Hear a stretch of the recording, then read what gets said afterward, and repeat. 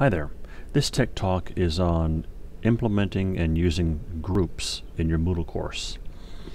Oftentimes an instructor tells us they are teaching more than one section, more than one CRN of the same course, and they oftentimes assume that they need more than one Moodle shell, one for each CRN.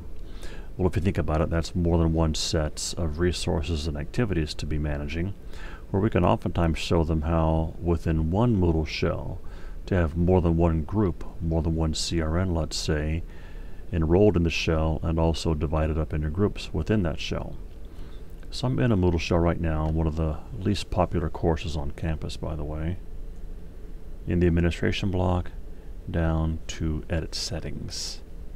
It's in this settings area that we turn on the group functionality. When I'm in any settings page, I usually just by habit click expand all on the right side. And then here I can scroll down to the groups area.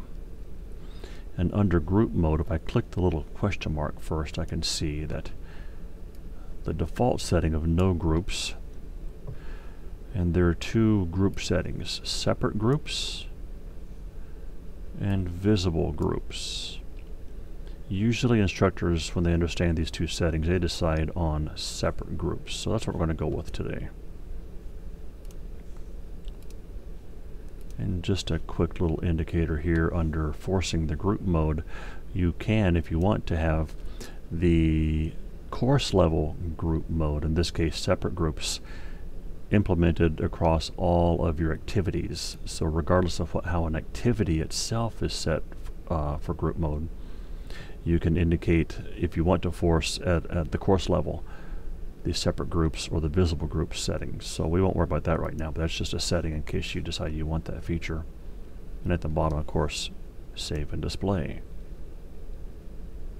And so now that groups are enabled in the course itself, we need to go a next step to administration block, down to users, down to groups, to create some groups and then enroll students in those groups.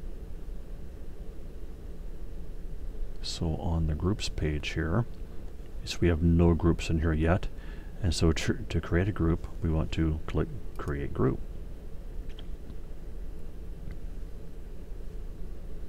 So the two most often uses of the group name are basically, say, a CRN, or maybe even, let's say one class meets Monday, Wednesday, Friday, and the other class meets on Tuesday, Thursday. So let's create this first group of Monday, Wednesday, Friday. And we'll save changes down here.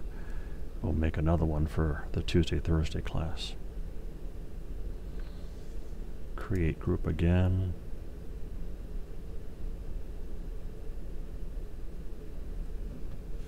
We'll call this Tuesday, Thursday. So now on the left side, there are the two groups.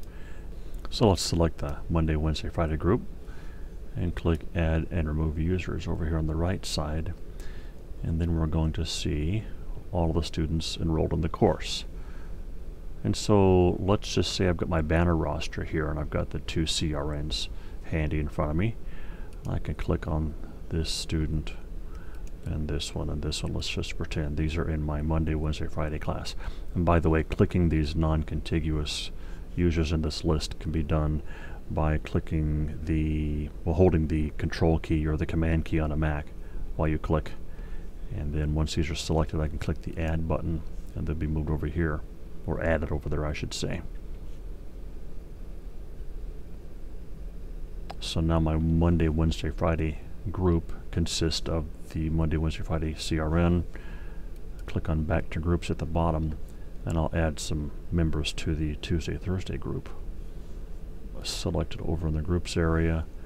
Click on Add, Remove Users. Now I'm able to see by these numbers within the parentheses that these are the students are already in one group in my course. So let's just go with the other students. Of course, double checking on my banner roster. Who's that weirdo?